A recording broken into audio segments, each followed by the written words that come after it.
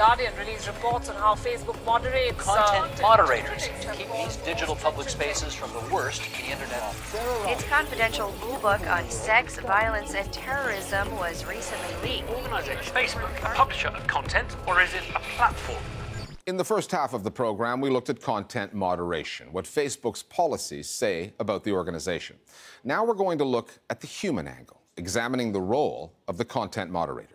Many social media users just assume that content moderation is automated, that when an inappropriate image or video is uploaded to the net, a computer removes it, whereas in reality, there are reportedly more than 150,000 content moderators worldwide working today.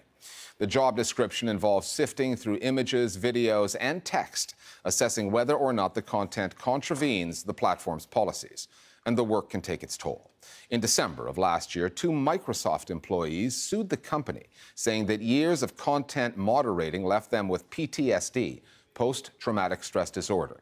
It can be unpleasant work, but necessary. And many social media companies based in the West now outsource it to places like the Philippines or India. But the question is, do they do that responsibly?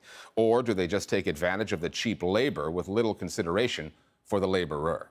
The Listening Post's Nick Muirhead now on the invisible workers scrubbing the net, deciding what you do or do not see, the content moderators.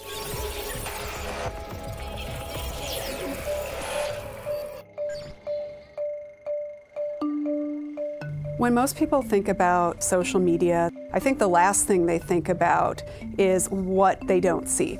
And when we talk about content moderation, we're actually talking about that material that may either never make it to a platform or may be there for a period of time and then be rescinded. So it's kind of difficult to ask people what they think of the absence. But when I do talk to people about this topic, usually 2 things happen. The first thing is that they say, I never thought about that. And then the second thing they say is, don't computers do that? No, for the most part, computers don't do that. Automated content moderation does exist, but it's in its early stages of development. The technology is still incapable of making complex judgments on an image or a video. You need humans for that, and a lot of them. Sanitizing your newsfeed, shielding you from the horrors posted online every day.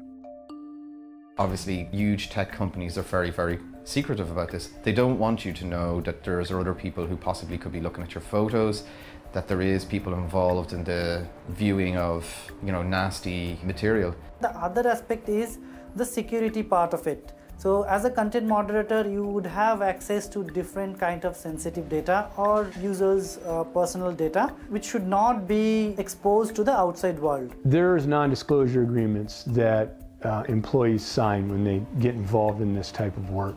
They're broad and they're written by good lawyers in large law firms.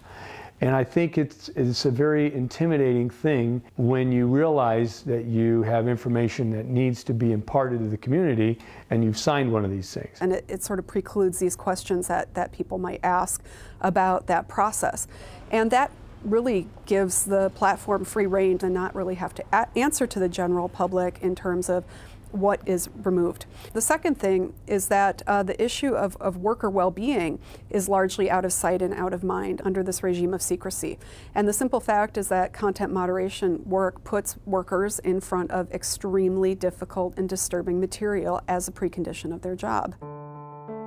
That's what the plaintiffs in a legal case against Microsoft contend. Henry Soto and Greg Blarrett say that they were not warned about the effect that moderating online content could have on their welfare. Their lawsuit argues that the job required them to witness horrible brutality, murder, indescribable sexual assaults, videos of humans dying, material designed to entertain the most twisted and sick-minded people in the world. Under US federal law, Microsoft has to remove and report this kind of material, so it has little choice but to employ content moderators. The company refutes the lawsuit, saying that the work is difficult, but critically important to a safer and more trusted internet, and the health and safety of its employees who do this work is its top priority. We spoke to one of the plaintiff's attorney about the effect that the work had on his client. It resulted in disassociations at times, hallucinations at times, other times just extreme anxiety and depression. One of the big things that it does, we've talked to a lot of content moderators other than Henry and Greg in our investigation, and what we've found is that it creates these videos in their brains of these things that they've seen, and they go about their community, and there are triggers like seeing children or seeing knives in the kitchen or seeing a computer will trigger these memories, and they will see these things in their heads over and over and over again. Despite the fact that many of the people who do moderation are contract laborers, the two workers who are alleging harm in the Microsoft case were actually full-time Microsoft employees, and they continue to be to date. Both of them are actually on disability but retain their status as Microsoft employees.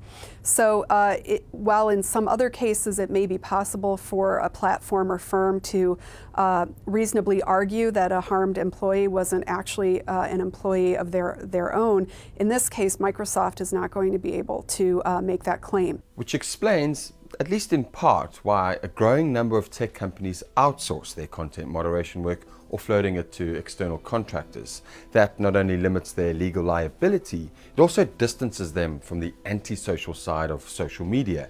And to add another degree of separation, another kind of distancing, much of that outsourced work doesn't go to contractors in the US, it's sent offshore. How many of you have some work experience?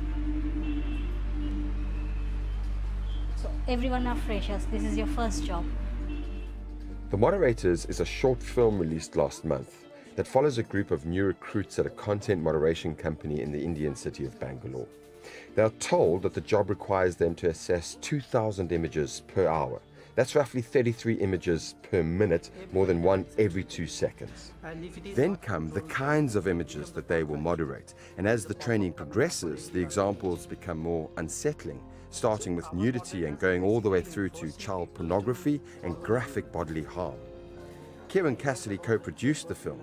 He said that one of the first things that jumped out at him was just how normal, how innocuous the setting was. We've all worked in offices before. Like, you've walked down, you've seen people come in, you put their lunchbox on their desk, their backpack on their back. We all know what an office is like. I think it's that familiarity then combined with what some people are looking at, this graphic material, that makes it quite extraordinary. So it's quite familiar, and then it's completely and utterly unique. The financial incentives behind outsourcing lead all kinds of businesses, and not just tech companies, to take advantage of cheap labor forces overseas, and not just India's. But it's the nature of the work and the fact that content moderation is clouded in secrecy that fuels suspicions that this is a case of rich companies farming out their psychological trauma to the developing world. We put that to the CEO of the company featured in The Moderators. He admits that there are areas of the job that are difficult, but maintains that his company provides the necessary training and counseling. When a moderator joins us, we explain them about the job profile. Along with that, we try to explain them what moderation is all about. If there is something which is bad, you don't like seeing, you can just walk down to our counselor and say, okay, I do not prefer seeing this, and maybe you can move into a different project. So we are here doing content moderation for 7 years. Until date, we have not come across even a single incident where an employee walks up to us and says that he is not comfortable with it. The question about it is how much do we really know? Like, this film is based on a small company in Bangalore. I think there's a lot of questions about what other companies are doing. What are the conditions that these people are working on? How much the treadmill is turning? I just think within the industry itself, there's just huge question marks. These internet service providers and tech companies make billions of dollars, but like a lot of products, there's a toxic byproduct.